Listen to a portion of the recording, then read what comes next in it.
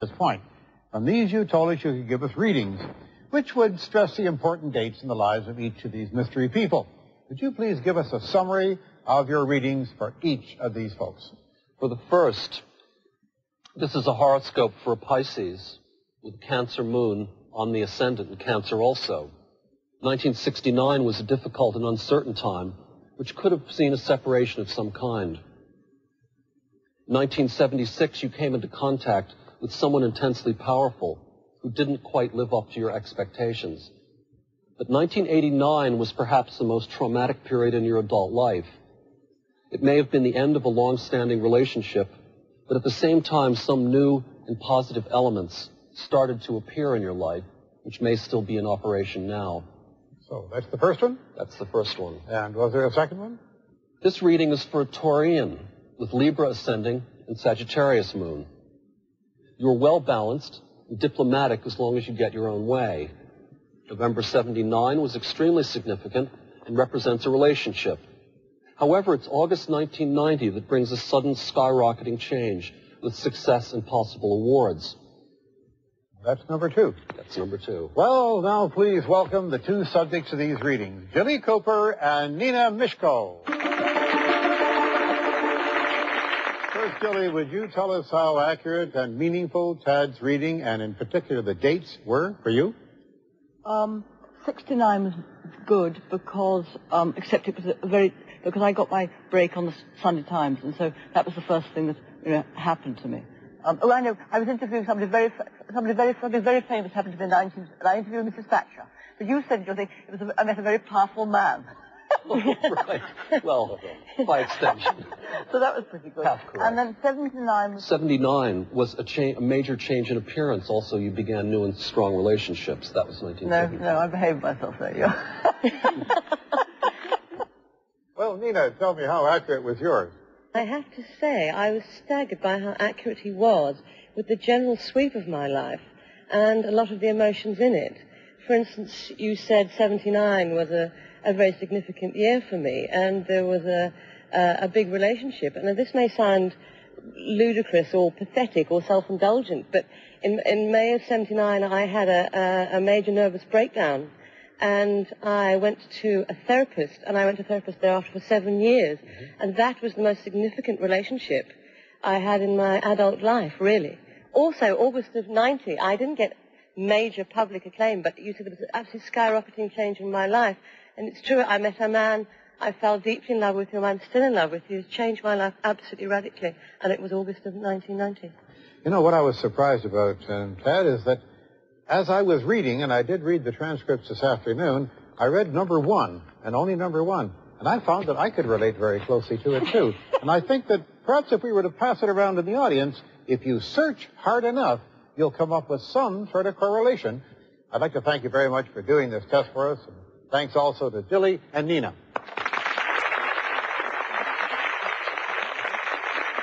Now I'd like to ask the opinions of some of our guests in the audience. I think it's a load of rubbish. I have to admit that what I find primarily wrong with it is just basically composed of a series of chance correlation. There is absolutely no basis whatsoever to your theory of resonance. There is no proven knowledge of it whatsoever in known science. And frankly, what I think is taking place here is that you're using an ancient cosmology. I don't think that there's any scientific basis for astrology whatsoever. And this is where I do agree with Tad Mann, that resonance can exist between the magnetic field of the sun and the gravitational tug of the planets.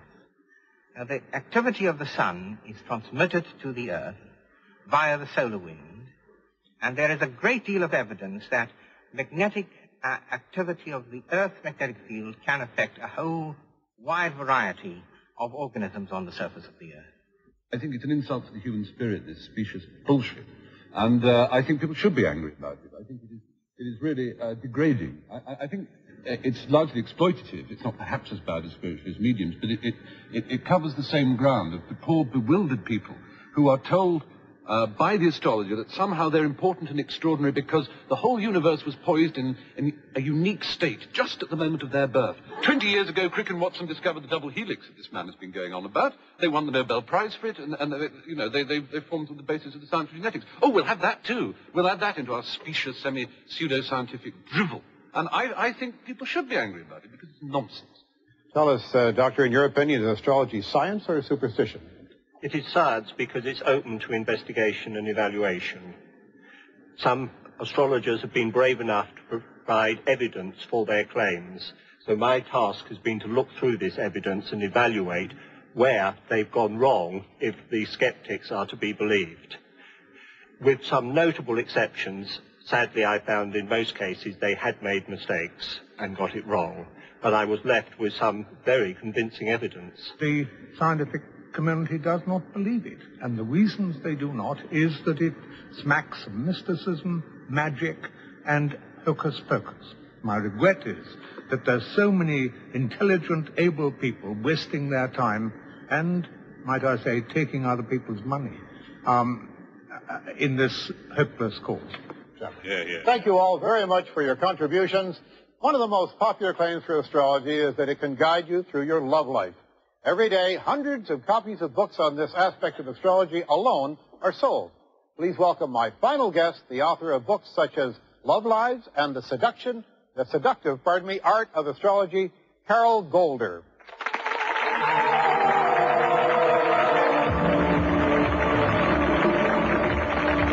Carol, are some pairs of star signs more compatible than others?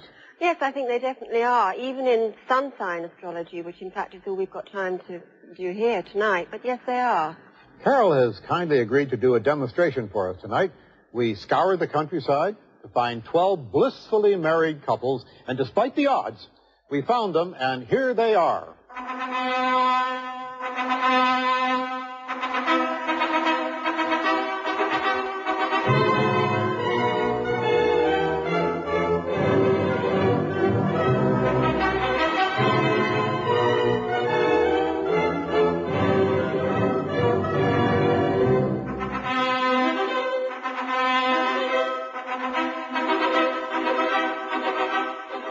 Well, what we have here is one man from each of the 12 astrological signs, accompanied by his better half.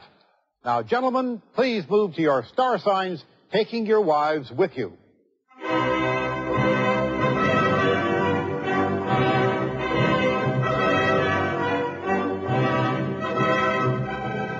So, Carol, we've given you the zodiac signs for all of the wives. What have you done with this information? Well, I think I've probably broken up a few happy relationships, actually, without meaning to, but who knows? We're soon going to discover.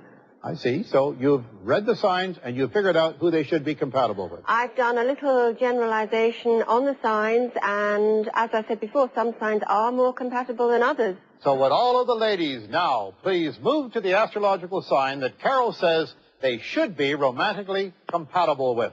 Ladies? Oh, my goodness.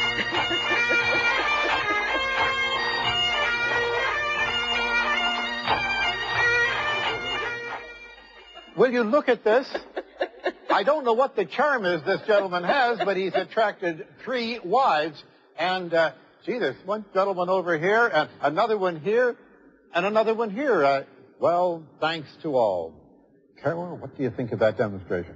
Well, I think it proves the point that a lot of people can get on with people that aren't necessarily right for them. Tell me, does this demonstrate the basic principles of the kind of thing you do?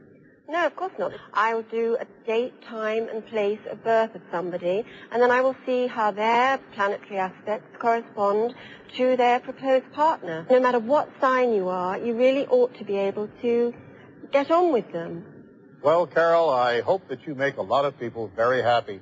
And thank you very much for coming tonight.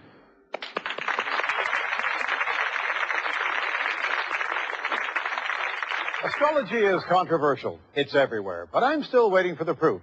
You've seen the evidence. Now you make up your own minds. I'm James Randi. Good night.